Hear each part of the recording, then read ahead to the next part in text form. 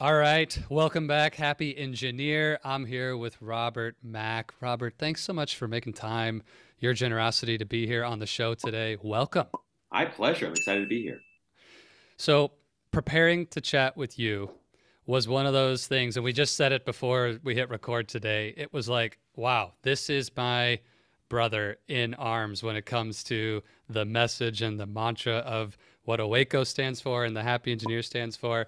But there was something that surprised me when I was digging into your life that I'd love to get some feedback on from you. So, you were a celebrity love coach on Famously Single on the E Entertainment Network. And I was like, okay, it does, one of these is not like the other. And I thought, okay, what was that all about, man? What was it like to be a celebrity love coach? It was great. I mean, it was great in a way that I didn't expect it to be great. I had spent about 10 years prior to the work that I do now in positive psychology, really doing entertainment work, which mostly for me meant being unemployed often, right? So I Okay. worked as a model and as an actor.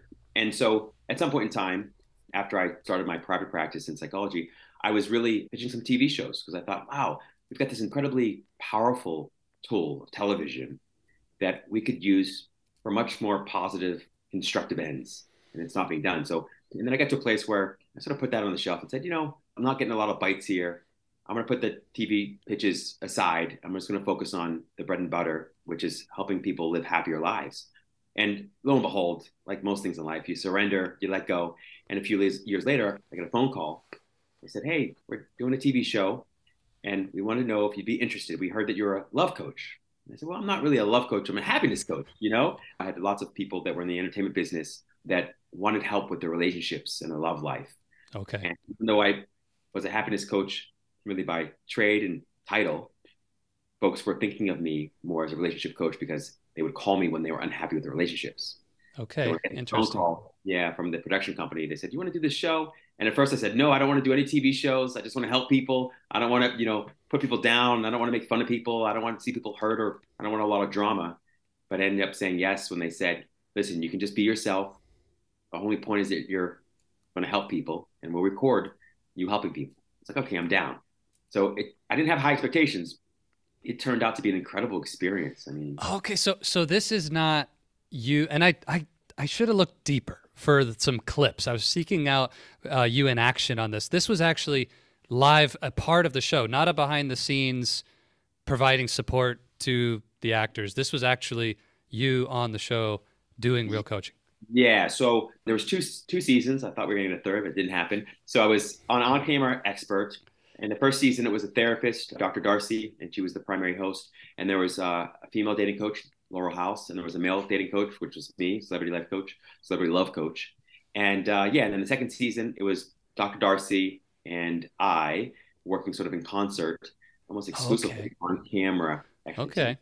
Yeah. So I know we want to respect coach client confidentiality here, Robert, Yeah. but if it was aired on national television anyway, tell us what was the craziest moment of those two seasons? If there's one thing that stood out where you were like, okay, didn't see that coming, or it really tested me as a coach, does anything stand out as that kind of weirdest or craziest moment? Yeah, I would say two things. One is, and I think we had Callum Best. He's a great guy. I love Callum Best, and he's the first to admit it was aired. He went missing for a period of maybe a day or two, totally missing up in the Hollywood Hills, just having a blast at some parties, and he didn't show up for taping and recording. So we had to postpone, the taping for a few days while we found Callum. So That's that was amazing. unique and interesting and funny. And I would say the other thing is sort of the paranoia that sort of runs rampant on a set like that. Like you think, you got these reality stars, and some of them are former athletes, and some of them are former musicians or performers or other people that you've heard of, folks from the Jersey Shore. So on one hand, there's going to be a little bit of paranoia because those cast members don't necessarily trust the producers don't necessarily trust the cast members always, and so there's a paranoia that can develop that is sometimes real, sometimes illusory, right? That was the second thing. And the third thing I'd say too is I was blown away by how incredibly intelligent most of these reality stars were. I mean, I Okay. was blown away. I mean, honestly, I didn't think that they would really want that much coaching, that they certainly wouldn't want therapy and group therapy at that. But it turned out they did. And they were a lot more emotionally intelligent and a lot more self-aware than you might believe based on what you saw in tabloids or what you saw in a TV show. So yeah, it was pretty incredible that way. That's interesting. The thing about disappearing, so sometimes as an engineer, I wished that I could just disappear for a day, but I don't think they would be quite as forgiving at Whirlpool of just, oh, you're supposed to be on the assembly line solving problems today and you just don't show up. Didn't always feel like a real good idea to do that. I think the consequences might have been not worth the risk. We have that in common, brother. I mean, I talk to people all day, every day, 6 days a week sometimes. I've done it for 20 years, and I just want to hide sometimes, right? Just totally hide. But yeah, that doesn't go over too well with the clients. Yeah. That's an interesting point. So, Robert, from the perspective of the work that you do, that part of us, and meeting you, I wouldn't peg you as a shy or introverted person, which I think if I was painting with a broad brush, we might say that's the type of person who wants to escape and be alone and hide more so than somebody who's not. But just in general, can you describe that part of our psychology? What's going on there? Because I know as an engineer, I felt it. Now as an entrepreneur and a full-time coach, there's days when I feel it. And to your point, I've got a full lineup of clients to serve that day, and I love doing it. But there's times when you have to really get your head on and your heart on and go anyway, right? The instinct that morning is, man, I wish I could just not do this. What do you think's happening there? Well, a number of things. I think it's both. On one hand, it's nature. On the other, it's nurture. Some of us are wired just differently, right? And that could be for lots of reasons. We know that there's essentially genetic coding for novelty. Some folks are more novelty seeking than other folks, right? So that in of itself. Some of us are more sensitive to stimuli, particularly external stimuli coming at us. Some of us tend to be wired a little higher or lower for introversion or extroversion. That being said, you can sometimes find that whatever wiring you have coming into the world, that it's compounded by whatever programming, conditioning, and upbringing you have as well, or it can conflict with that a little.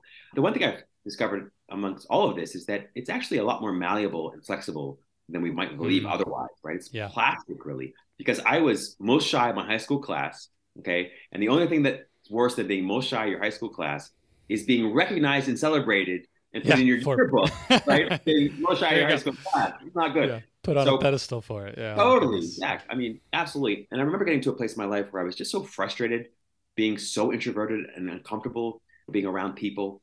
I tend to find, and most introverts do, that you're energized by being alone, sort of charges your battery. And then when you're with people, can drain your battery. And extroverts work the other way. They're energized by being with people, and then they feel drained when you're alone. But I found that after a period of time, because I got fed up with just being so shy and awkward, I put myself on this progressive social training program, essentially, where I tried to basically train myself to be an extrovert, or at least an ambivert. And I discovered that it can be done and you can enjoy it. It doesn't have to be painful. And so I found through that experience that most of us are a lot more cognitively agile and flexible than we give ourselves credit for. And that's something worth exploring, I think, for most of us. I really appreciate you saying that. I agree. I have found, especially working with engineering leaders as my core client base, we love to hide behind the labels of personality profiling tools. Myers-Briggs as an example, DISC as an example. And so, I'm an introvert, Robert. Therefore, this is how I will always show up in the world in these tough situations. And there's nothing I can do about it because this is my personality. And I'm with you. I've seen it. I'm a personal living example, same as you. I used to test as an introvert on Myers-Briggs for years. I mean, over a decade since the first time I took the tool. I would retake it every couple of years for various reasons. Work would pay for it, or you do some conference, or you name it. And just last year, it might be 2 years ago now. Time flies. The COVID effect on time. I tested as an extrovert for the first time ever, and part of that is so much attention to personal growth and development as an entrepreneur, as a coach, as a person who needs to thrive in the environment of community and social interaction and relationship building like what we're doing right now. And I just there it is. It's absolutely possible to shift and change and not just adapt to be successful in a social setting, but to truly shift the way you create and or lose energy in your life. I think that's really super important. So, well, you nailed it. And to your point, this is why growth mindset is such a popular Yeah. theme these days and why it's so important is because we sometimes come into our lives in adulthood with these ideas of who we are that aren't based on truth or facts as much as they're based on something we've inherited or heard or tests that we Yeah. took somewhere along the line. And if you really want to be happy and successful, you certainly want to lean into more and more of a growth mindset. I mean, at the end of the day, all self definition ultimately is self limitation. When anytime you define yourself in that way in a box, you're really limiting yourself in ways that you might not see initially, but over time you will experience more and more. And so you make a great point here, which is that I think we're all a lot bigger and better and more diverse than we probably give ourselves credit for, and that we're often willing to explore, right? So it's worth exploring. Yes. Yes. Yeah. And as an engineer, precision with words matters. We love to be very precise and analytical in vocabulary and defining and distinctions. And while that has a real positive in some aspects of the work that you do as an engineering leader, it also creates a real pattern of putting everything in its box, including yourself. Yes. And the vocabulary that you choose for that identity is really, really important. So let's back up.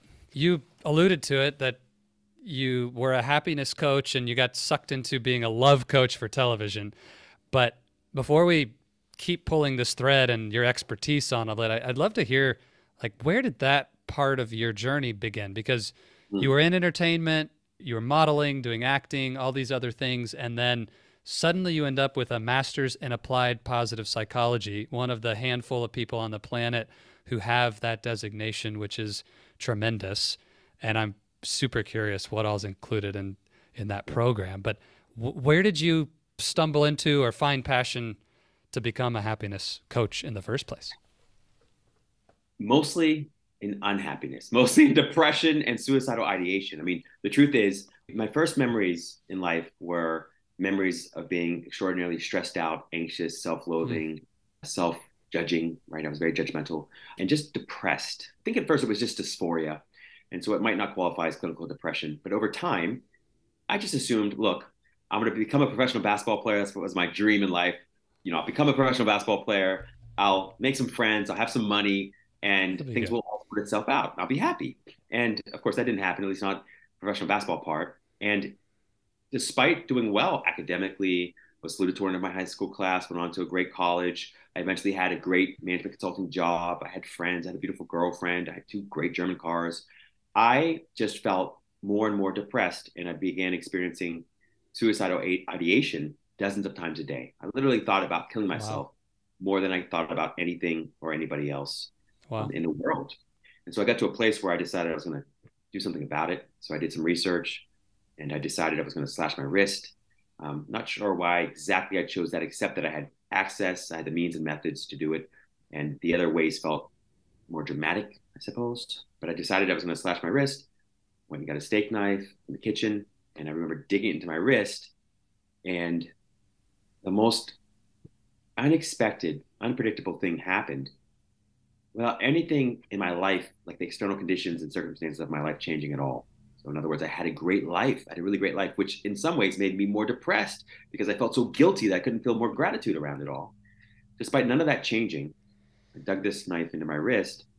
I felt this inexplicable peace and ineffable love and sort of seeming limitless joy that I had never experienced before. And I was like, wait, what? Like, why am I feeling that way right now at this moment when I'm going to take my own life?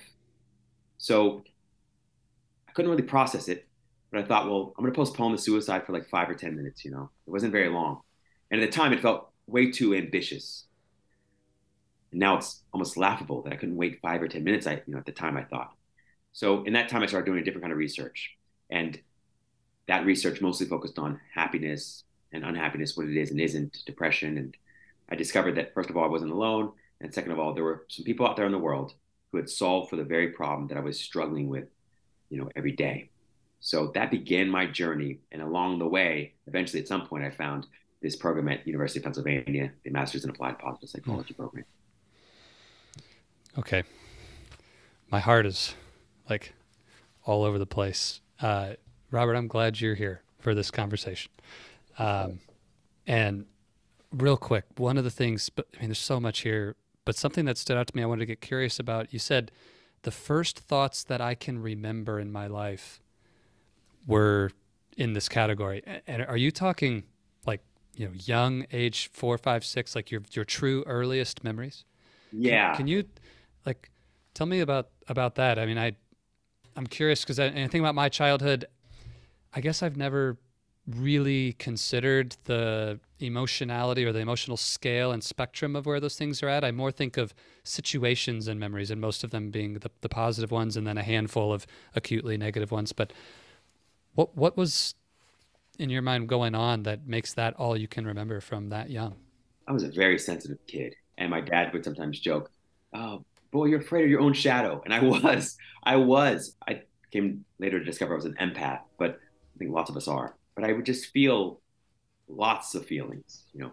And the first memory I have was my dad very lovingly trying to teach me to ride a bike. And I just was scared to death, first of all, for two reasons. One, I didn't want to fall off the bike and hurt myself. Second, I didn't want to fall off the bike and embarrass myself. Third of all, I didn't want to disappoint my dad, you know. Yeah. So Yeah. super, right? And Yeah. so then, and I remember also at the same time playing it out and thinking, if I succeed at this, I don't fall off, and I don't disappoint my dad, I'm gonna have to do it again and again. And there's gonna be something else. Then it'll be baseball and be football. And just remember like playing it all the way out and thinking, Wow. holy smokes, this is Wow. going to be my whole life. My whole life is going to be filled with this experience of trying so hard to accomplish or achieve or even acquire things. And most of the time, many of the times, I won't be successful. And even when I am successful, I'm not going to feel fulfilled. Now, it wasn't that Mm. clear linguistically, Sure. even philosophically, but the idea was this is miserable. And no matter how this turns out, I'm going to suffer. Yes. I can't win in this Can't situation. win. The story of my life does not compare in the sense of the suicidal tendencies and the experience you just shared. And I don't even want to begin to compare the two. But something that I do relate to was when you talked about being on paper all the things that are necessary by the world's standard, the magazine cover standard of life, to experience something positive, happiness, joy, success, all of these good feelings we want, and not feeling it. And that truth or that awareness of the fact that I have all the stuff, but I'm still not happy, puts an even more intense downward spiral on how you relate to that. And this is one of those unspoken challenges that engineering leaders face, and I faced in my own journey, where I felt this sense of who am I to complain about anything when I'm for me, white, privileged, middle class engineer, well paid, who lives in a great place, drives a great car, makes, 6 figures. I have it all. And I'm whining about the fact that my life is headed towards burnout and depression, and I got divorced, like whoop-de-doo, I got divorced. This is nothing. But for me, I was in this rock bottom, horrifically negative place. But I looked at the stats, the what's on the resume, so to speak, and it's like, I have no business feeling this way. And that made it worse. And like, maybe what would be your word of encouragement, maybe for Zach's, the Zach back then? What would you say to someone in that place? First of all, that resonates so deeply. I get shivers, right? I mean, that's probably what pushed me over the edge was I was like, I've got a great life. I've got health and I've got a beautiful girlfriend. I've got these friends and I've got this job. And yeah, I hate the job, but is that really something to complain about? Everybody hates their job. It's like, how can I feel so miserable despite my life being so good? And so the guilt that I felt for not being able to feel that Yeah. gratitude Yeah. just made it all that much worse. So the first thing I'll say is if you have everything, but you don't have happiness, you really have nothing. And if you have happiness, but you don't have anything else, you really have everything. Whew. Right? There's my Yeah. chills. That's the thing. Say it again. Just repeat that. That's so good. Yeah. If you have everything, but you don't have happiness, you really have nothing. And if you have nothing but happiness, you really have everything. Hmm. And all success strives for happiness. All wisdom aims for happiness. All health wants happiness. All love ultimately is happiness, right? And so that's why I call happiness the greatest success, because it's why we want success. It's the greatest love because it's the reason we want love. It's the greatest wisdom because it's what all wisdom aims at. And so, in other words, no matter what you want to achieve, accomplish, or acquire, the only reason you want to achieve, accomplish, or acquire it is because you think you'll feel better for having it.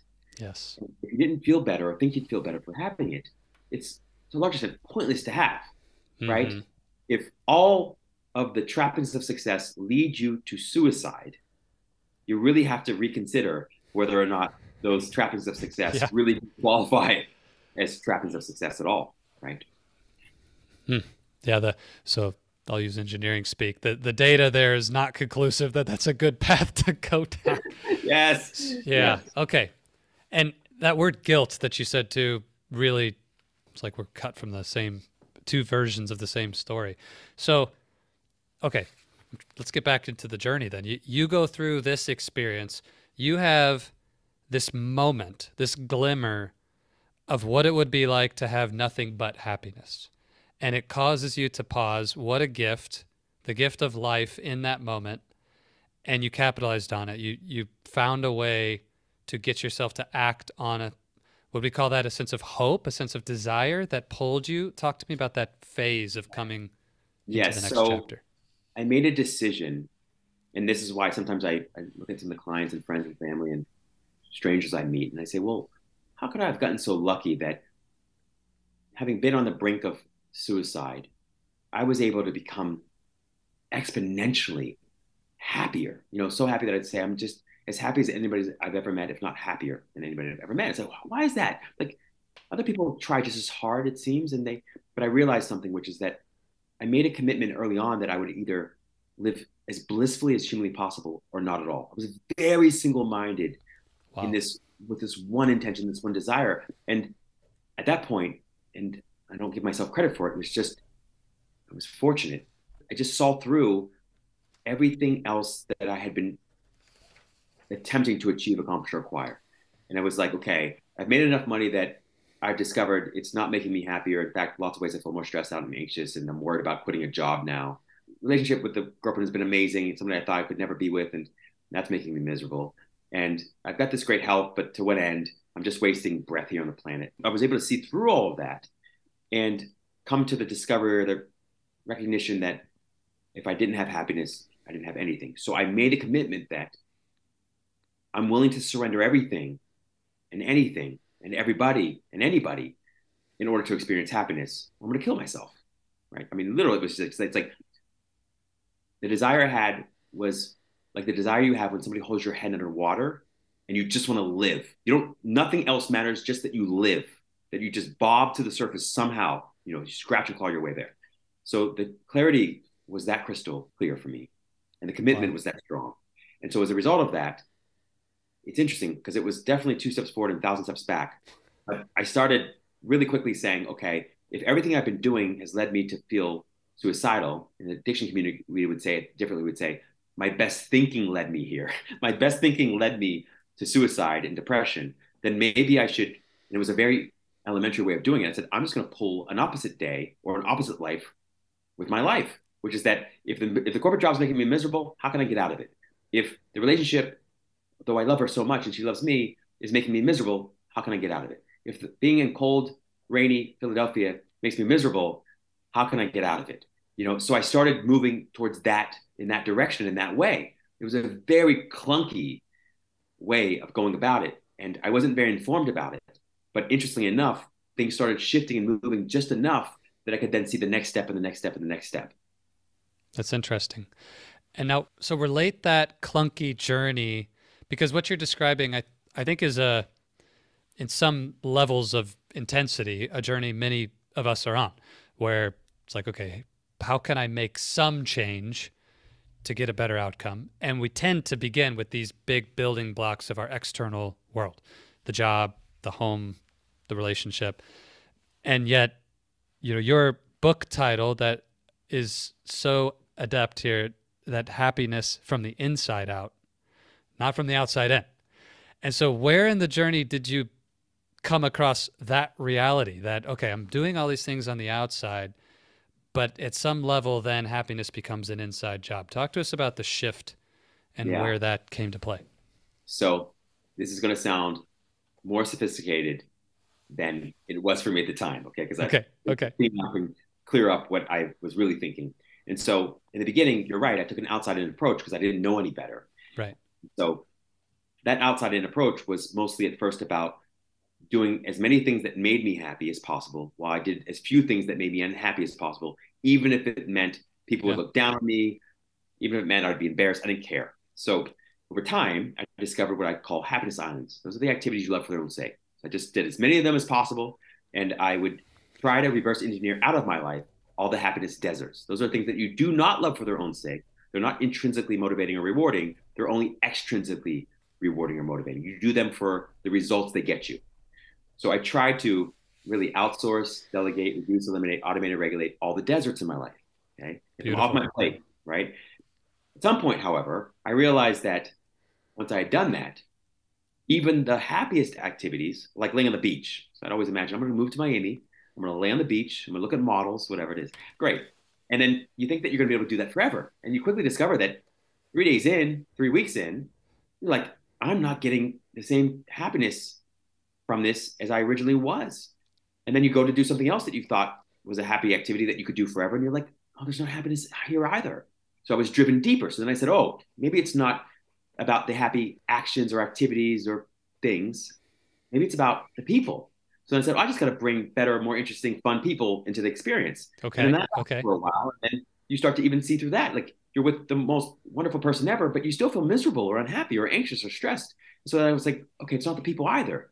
And then finally got to a place where I was like, wait, but it must have something to do with the way in which I'm thinking about the people and the beach and the world and myself that is really what's causing me to feel happy or unhappy.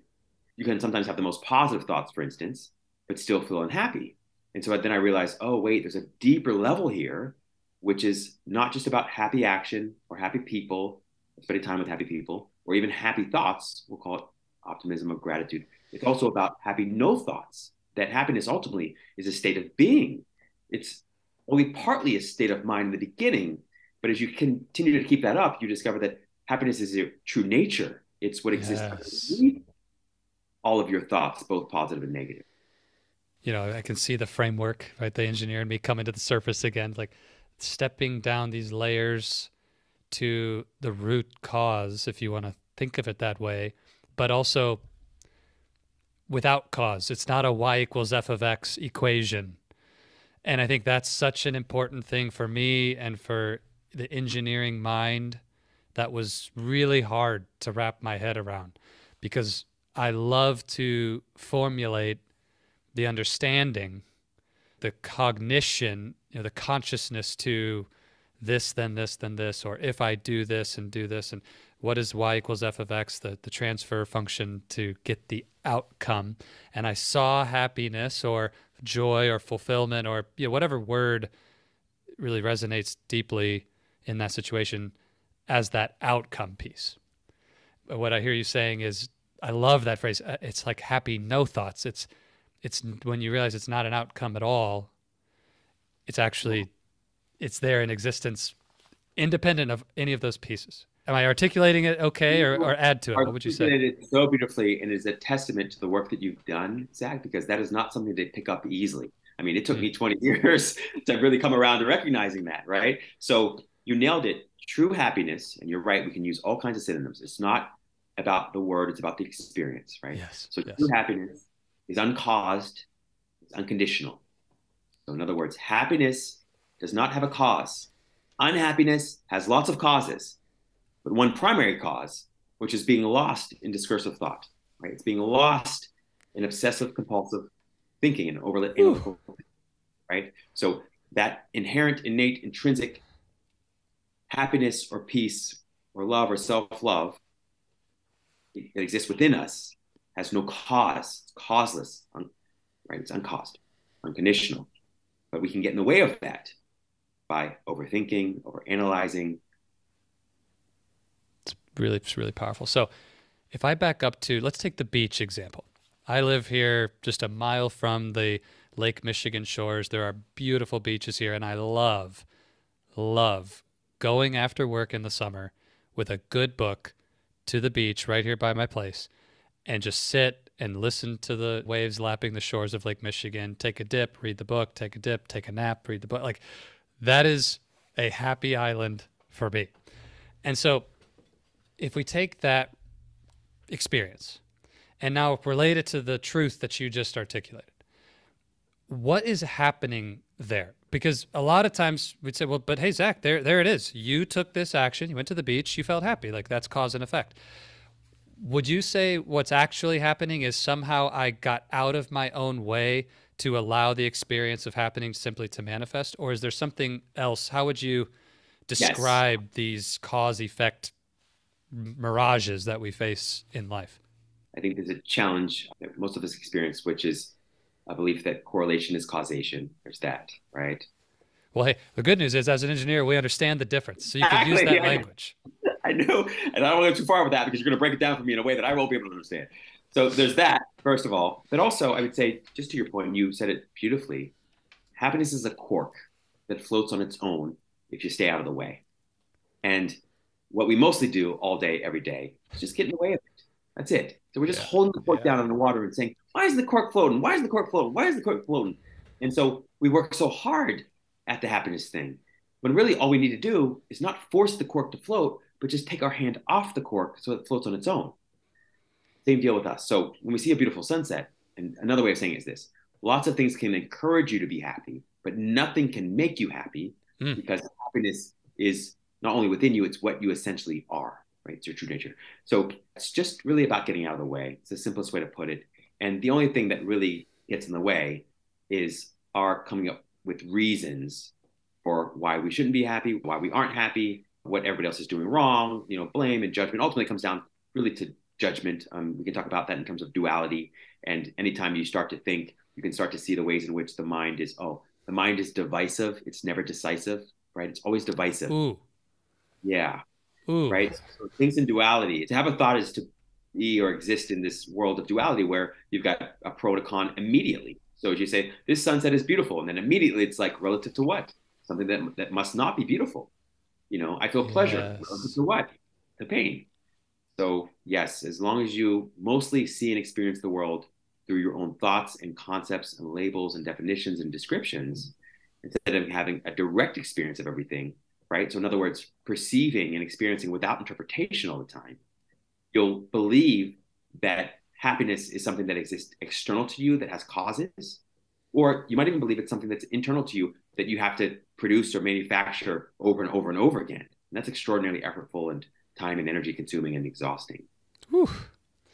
I love this entire train of thought. And it's almost ironic to use that phrase, thought, because the whole thing we're seeking to get to here is the no thought side of this. And engineering as a discipline, I paint with the broad brush. I'm sure there are exceptions, but my experience as an engineer consistently has been leverage the power of my intellect and thinking to create the results that matter.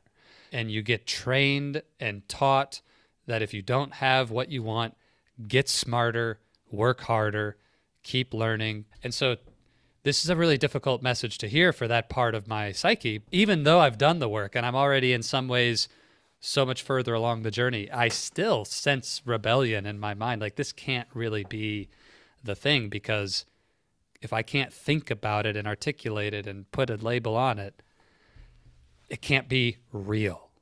Oh, and exactly. Talk to me. Yeah. So what an eloquent, poignant remark to make.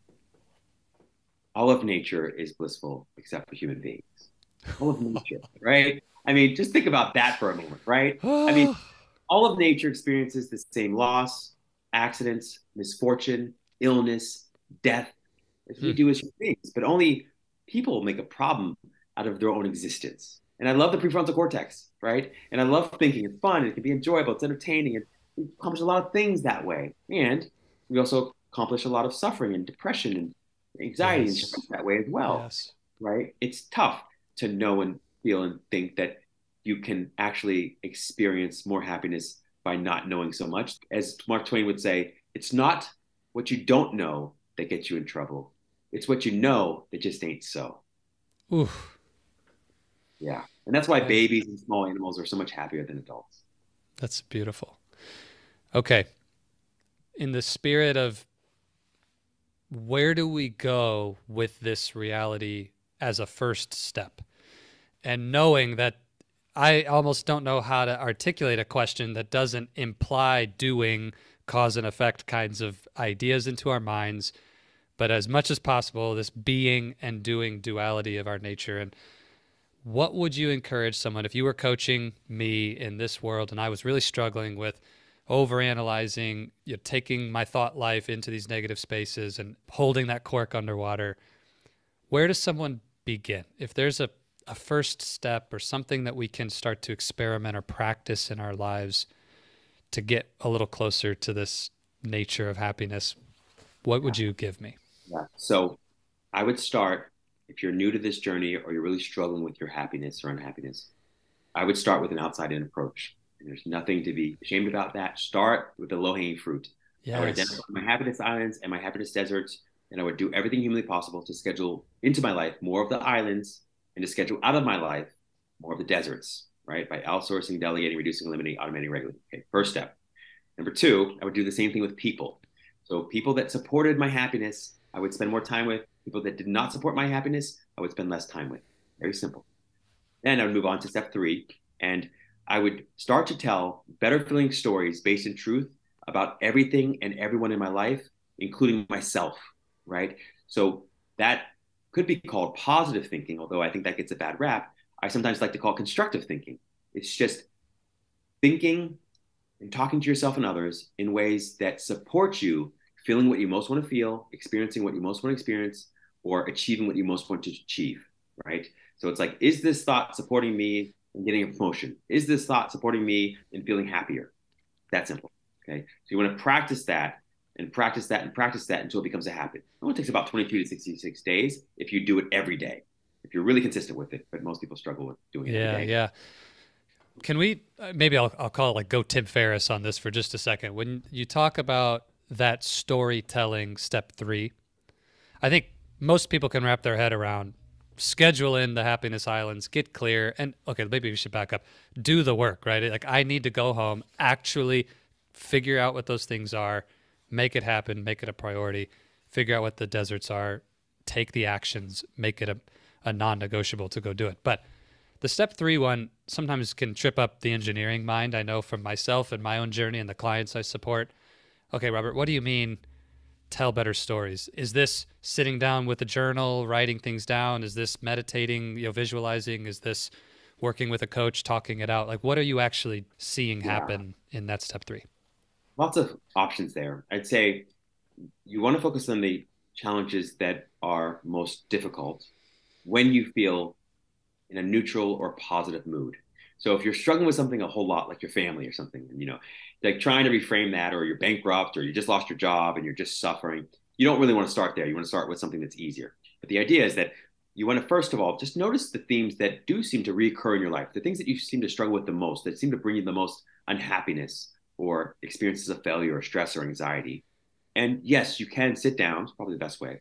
Sit down, and when you're in a neutral emotional state or higher, because if you're less than that, you're not going to do a good job at this.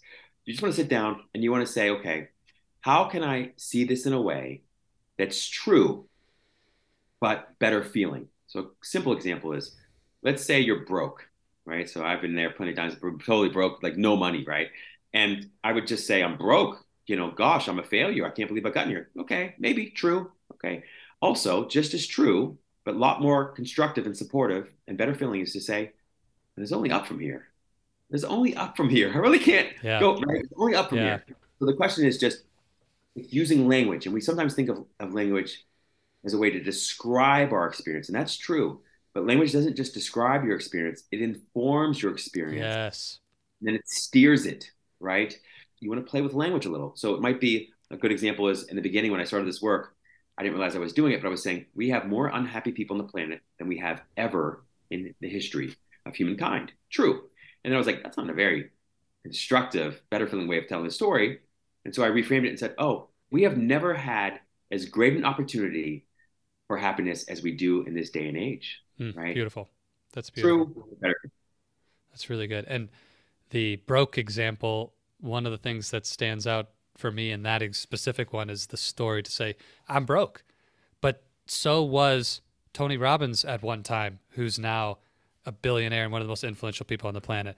I'm broke. But so was, anyway, there's 1,000 more names we would all know that you could put in that category. And I like using that as another way to amplify a story as well, just to say, I'm not alone in being in this place. That's so good. I love that so much. And you're right. The key here, and you want to be careful of this and not make the mistake I did in the beginning, which was pasting smiley stickers on empty gas tanks kind of thing, right? Where you just say the right word, but on the inside, you still feel empty. You know, it's that's like, funny. That's right. funny. You're betting for a shift emotionally. And at first, just don't reach so high. Just look for a little shift. If you're feeling depressed, just look for frustration. If you're in frustration, just look for a little bit of annoyance. If you're in annoyance, then you can begin to look for a little bit of peace. And you want to move your way up the emotional scale, but just piece by piece. You don't have to do it all at once. The other thing, it's a cheat code. So if you really struggle with this, and lots of people struggle with this, I feel like I'm being inauthentic. I can't tell the better feeling story. It just feels fake. Fine.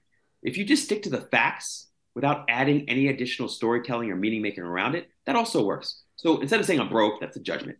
I have $0 in my bank account. Okay, end of story. Any additional thought on top of that, probably just storytelling, meaning making, and judgment. That's beautiful. That's beautiful. I talk a lot about, with my clients, separating what happened from the story about what happened. You know, my boss is a jerk. That never happened. Your boss said something to you. He used these words. That's what happened. Your boss being a jerk is your story about that situation. You know, so that's really, really good. Oof. Okay, we could go all day, Robert. Maybe do this for me. And you used some words before we hit record today. Maybe that's where. But if you were going to summarize the message here about happiness, what's the bottom line? No matter what you want, you really want happiness. Prioritize happiness above everything else, because happiness is the greatest success, and it also leads to success. Empirically, scientifically, we know that. We've got decades of research to support that. Happiness is presence, ultimately.